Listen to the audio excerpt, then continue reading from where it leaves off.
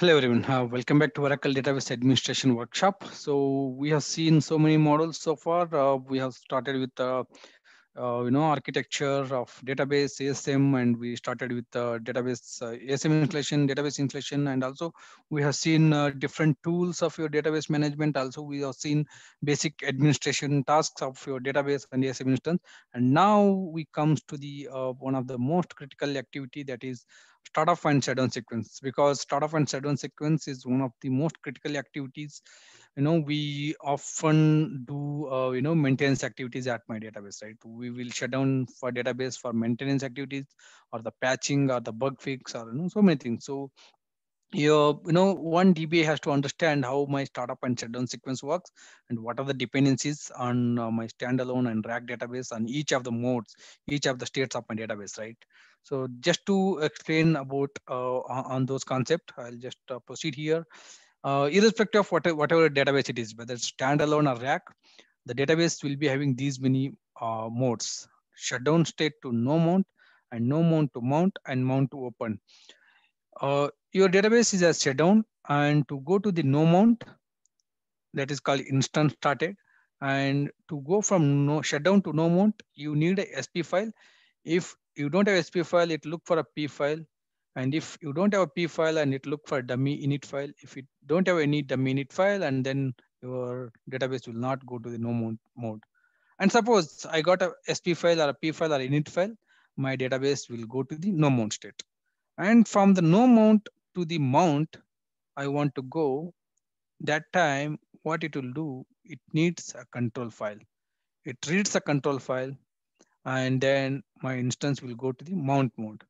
It needs a control file, and that control file location will be given inside my init file, and it will go to that location. It will check for the control file. If control file available, and my instance will read that control file, and it will go to the mount state.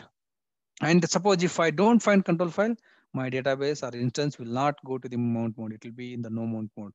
Okay, suppose I got my control file and I took my database to mount state. And from the mount to open mode, mount mode to open mode, my database to go to no more, sorry, mount to open mode. It needs all the data files and redo log files. It reads all the data files and redo log files, and it opens all the data files and redo logs, and it will go to the open state. And how my database, or how my instance know the data file and redo log files?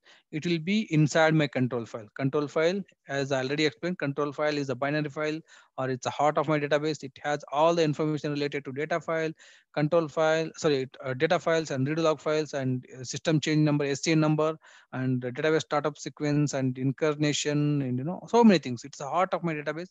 It has everything, and it's a binary file. Nobody can read that one, and nobody can edit that one. So it will read. By reading that control file content, my database will go to the open mode by reading all the data files and redo log files. All the data files and redo log files will be opened here. So this is the typically startup sequence. And then now we will go to the lab exercise. What we can do here, I already have my database up and running here. I'll shut down my database. .inv orcl SQL+/assist_dba. I will do shut immediate, and then we'll start with all this mount. I will just start with the SQL+ utility, and there's a srvctl utility for your Oracle restart or RAC. You can use of this srvctl start database -o mount, no mount, open, whatever you can do it here. I will just start with this particular. Okay, so database is dismounted. You can see database closed, database dismounted, and instance shutdown. This is shutdown sequence. We'll explain that shutdown sequence in a while. If I do ps-ef grep smon, I don't see that orcl. You can see only asm. I can see orcl is no more. I'll connect back to my SQL+. You see, the moment I did SQL+, it says connected to ideal instance because nothing is running here. So now I'll do startup no mount.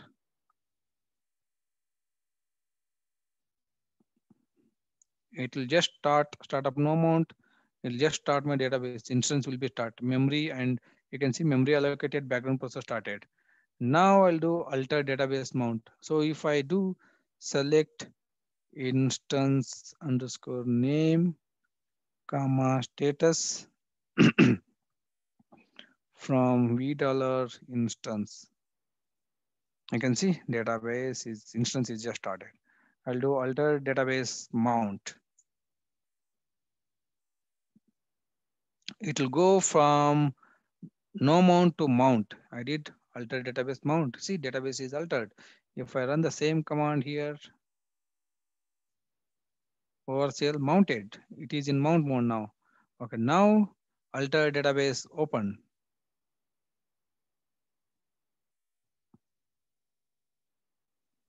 See, database altered. If I run the same query again, database is in open. So it went from mount to open mode. It read all the control files. So that's it about all this, the three sequences. Or else if you just do startup, it will do all the way, it will start my database. If you don't want to do all these three steps, you just connect to SQL Plus and do just startup, it will start. And then using srvctl also, you can do all this startup sequence. And using OEM also, you can do all this startup sequence. So this is about startup. And now the quick time. Database to go from no mount to mount mode, which file are needed? Just think of it is no mount to mount mode, which file is needed? SP file, P file, control file, data file, right? So SP file and P file from no mount to, like, from shutdown to no mount mode. From no mount to mount mode, we need a control file. And from mount to open mode, we need a data file, right? So the answer is control file. Okay, shutdown sequence. So if you talk about shutdown, there are like abort, shutdown immediate, shutdown transactional, shutdown normal. So what are these? You can see A stands for abort, I stand for immediate, T stands for transactional, and N for normal. So what happens if you do shutdown normal?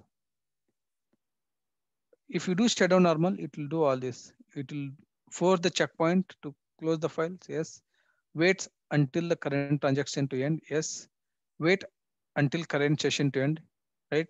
And then allow new connection. If you do shutdown normal, it will not allow any new connection, but it will wait forever. It will wait forever to all the users to disconnect. If the users are not disconnected by themselves, your database will not go down, right? That is the thing about normal. You never use a normal for the shutdown of your database because you have to wait for days together. Because if users are not disconnecting, your database will not go down. If you use shutdown transactional, what happens? It will not allow new connection, and it will wait until user session ends. No, it will try to kill all the user sessions. And what happened? Transaction, it will wait for all the current running transaction to complete. As soon as the transaction complete, it will disconnect that user session. But suppose if the transaction whatever you ran, if it is running for almost, if it is transaction big transaction and supposed to run for 10 hours, your database has to wait for 10 hours to complete that transaction. Once that transaction completes, then that will disconnect that user session. So that is also not advisable to use this transaction, and it will force the checkpoints. That's also fine. And shutdown immediate, what happens? It will not allow any new connection, and it will wait for user session to end. No, it will forcefully ends all the user session. And it will wait for the current transaction to end. No, it will not wait. It will immediately cancel the transactions, whatever the running transactions, and it will force the checkpoint. So best option is always use shutdown immediate when you are shutting down your database, because it will force the checkpoints and it will not wait for any transaction to complete. It will cancels all the transactions.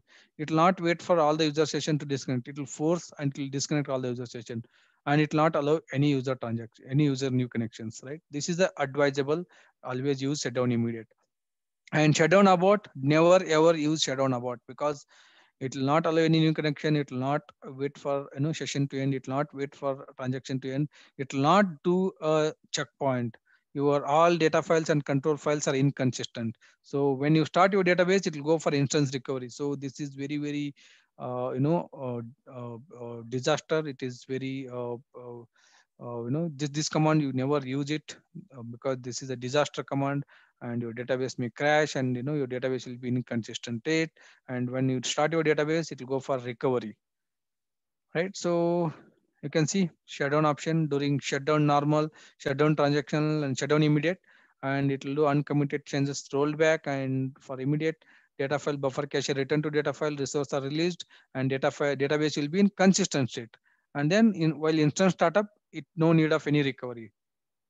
During shutdown abort or instance failure or startup force, if you do shutdown abort, modified buffer cache not returned to data file, uncommitted changes are not rolled back. Like your database will be inconsistent state. When you start your database, it will go for online redo log file used for reapply the changes, undo segments used for rollback or uncommitted changes, and resources are released. So it will go for instance recovery when you do the shutdown abort.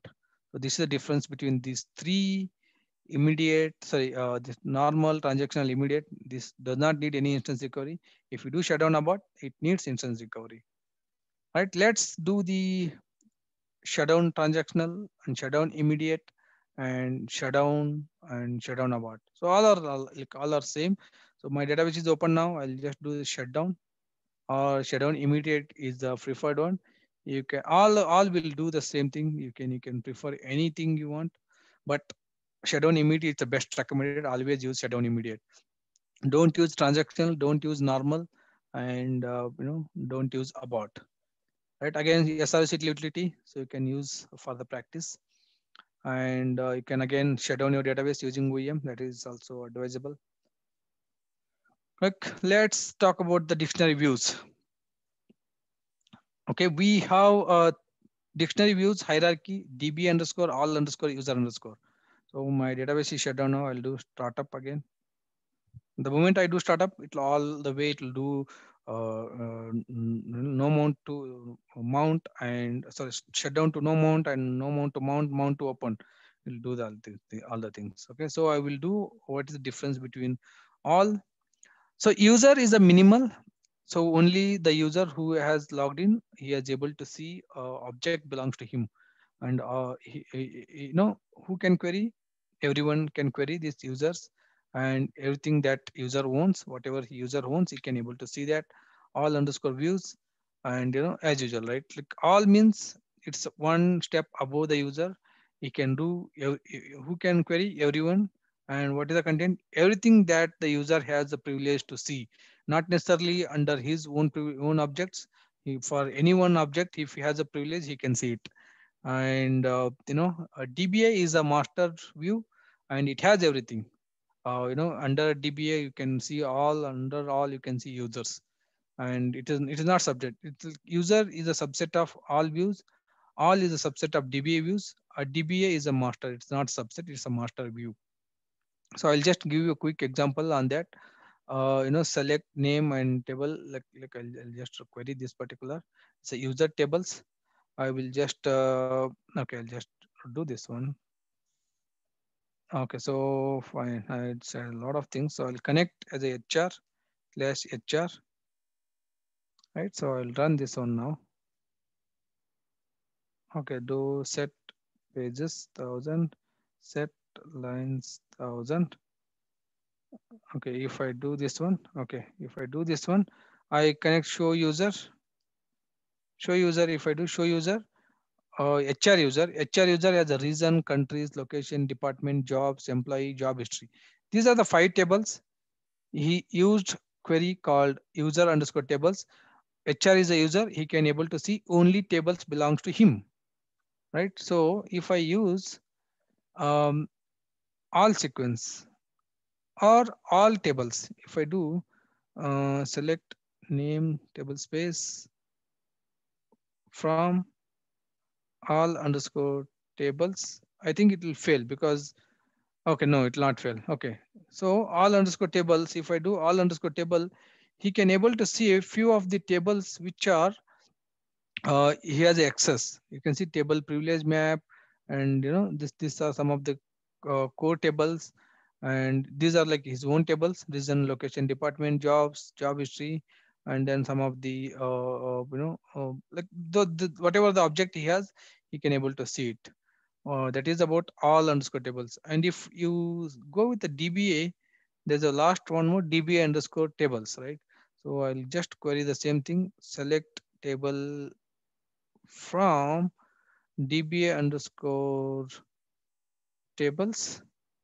You can see he don't have access for that. So for that, I need to connect as a sysdba, and then if I run this particular query, I will be able to see everything.